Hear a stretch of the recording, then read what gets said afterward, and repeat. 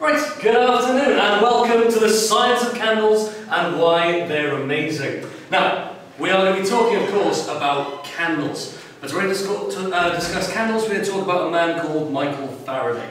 Now, Michael Faraday was one of the true trailblazers of science communication. He was best known for his talks at the Royal Institute's Christmas lectures. And people used to flock from far and wide to see what amazing things he'd bring, be it a Faraday cage or be it standing in the middle of lightning.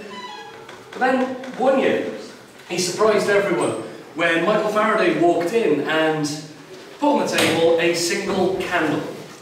And Michael Faraday went on to talk about that candle for 6 one-hour lectures. The lectures called The Chemical History of the Candle.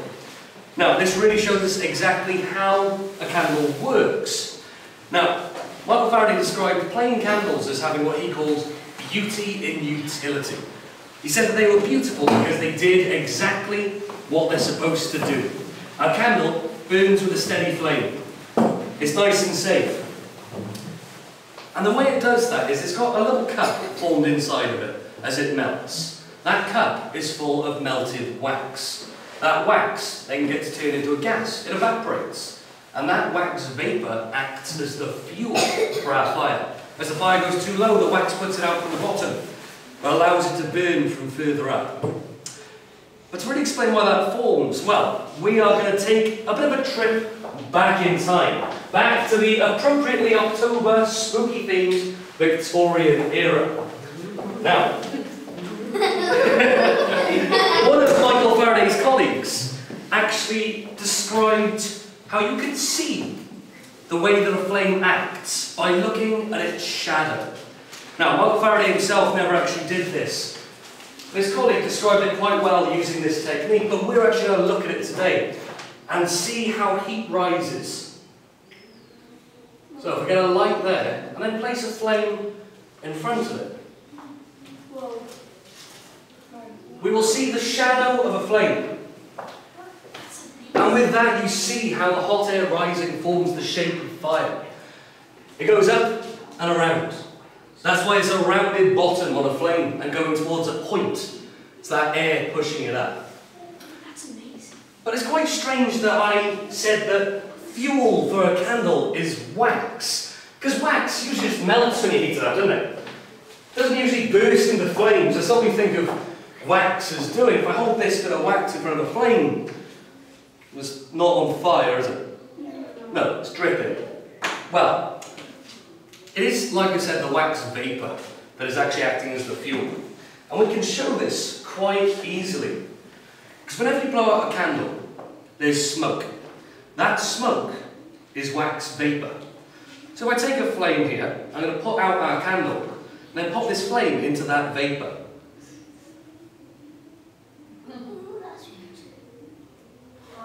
And our flame will travel along the vapour, hopefully. And back down to the wick. What I have to do is snuff it out. Come on. And it'll travel back down. Now, we can further prove that it is in fact the wax vapour doing this, and that the wax is the fuel. No. What we're going to do is we're going to take a burnt out match, one where the fuel has been used from the wood, and that will no longer ignite. It will glow as it heats, it won't light on fire. But if we dip this into some melted wax and coat it in a fresh source of fuel, then pop this same match back into our flame, it is a larger flame than was ever given by the match itself. So right there you can really see the combustibility of wax. But fuel is not the only thing that you need for a flame. Another thing that you need is oxygen. And the easiest way to prove that we need oxygen is simply to restrict the amount of oxygen that gets to a flame. If I put this glass on top of here, that flame will burn through the available oxygen in the air. And eventually that flame will start to dwindle. And it will go out. We entirely need that oxygen-rich environment in order to have fire. And we can show this chemically as well. If I take another candle, say the one I've got in here. Now, this one is surrounded by this white powder. That is bicarbonate of soda. I'm going to light up this candle, And then I'm going to put on some acetic acid solution, better known as vinegar. So, I take our vinegar and squirt it onto our bicarbonate of soda. This causes a chemical reaction which releases carbon dioxide gas. Now, carbon dioxide is often used in fire extinguishers, and this is why.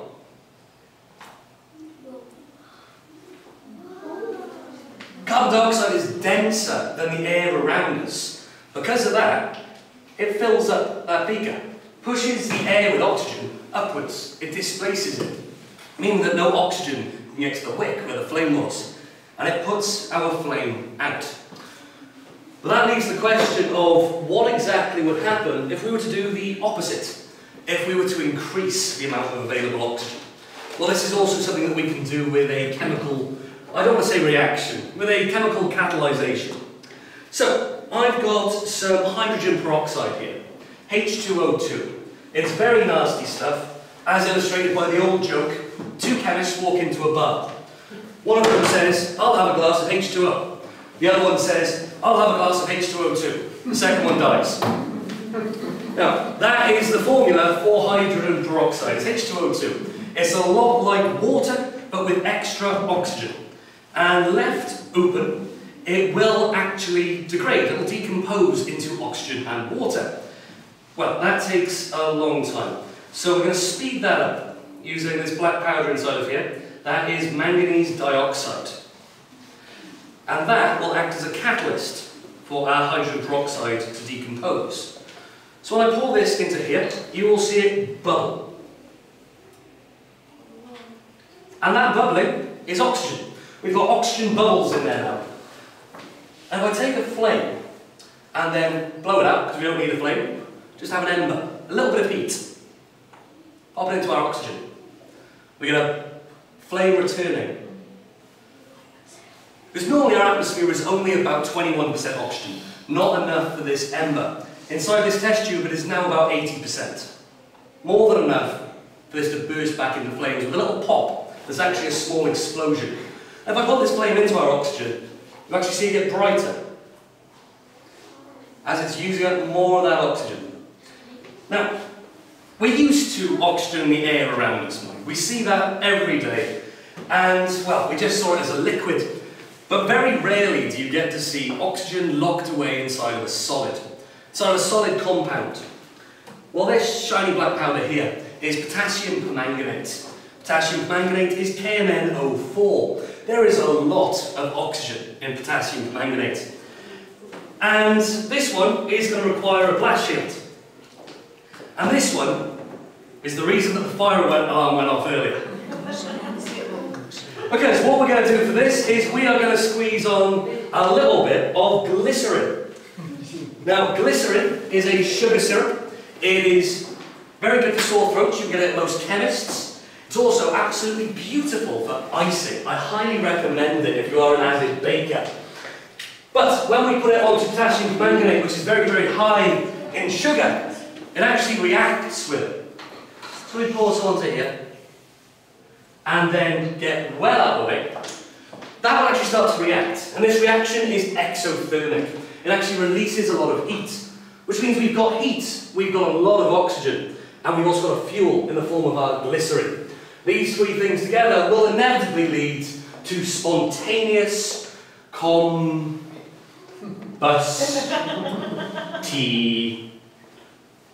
on any minute now. Oh my goodness! That's amazing! Now you may have noticed the colour of that flame. When it burst up, it was purple. Now the reason it was purple was because of the potassium in our potassium permanganate. Now potassium is a metal, and that's exactly how you make fireworks, get the beautiful colours, is using different metals. Potassium happens to give off a flame signature of a sort of lilac-y shade, which is why we had that beautiful purple in that reaction. Now, I didn't put a fair bit of sugar in that one, so I'm going to let it burn down for a little bit. Oh, it's like burning a marshmallow. Oh, you can almost smell the sugar. You can't, it smells awful.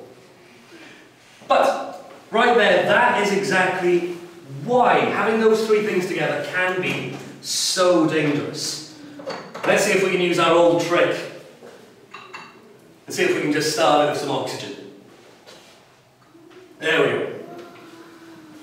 So, now we're going to come to the conclusion of this, how we can manipulate fire. Because one of the greatest achievements of humanity, and the greatest achievement certainly of the Industrial Revolution, the Victorian era, was fully harnessing fire. It gave us things like steam engines, all those brilliant ideas, and most inventions since then have been due in some part to the harnessing of fire. Well, I've built a little contraption of my own here. This used to hold pencils. This is mostly wood. Underneath, we've got a fad from last year, a fidget spinner. Now, what I'm going to do is I'm going to put some methylated spirit into this. Methylated spirit is a kind of alcohol. It is very flammable, and it's going to mix together with boric acid, which I've put into the bottom. Boric acid happens to burn with a beautiful green colour. So I'm going to pop that in there. So now we're going to have a lovely green flame. But the reason it spins is so we can manipulate the airflow. We need that oxygen. The flame will follow the flow of oxygen, which means when that's spinning and we force air around it, we won't just have a green flame, we will have a green fire tornado. Oh my goodness. And that shows the level that we are now able to manipulate fire. Something that was previously feared, we can now turn into a coloured, twisting, dancing feature to finish off a Victorian era themed Halloween show. And with that, that does bring us to the end. So thank you all very much and enjoy the rest of the class. Thank you.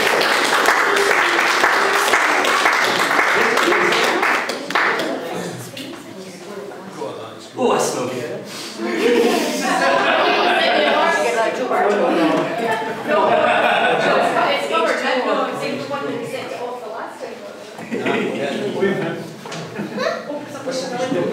Don't worry, that smoke is mostly water, it's fine to breathe in. It's water and a little bit of carbon dioxide actually, so fire landing on the floor would probably go out right now.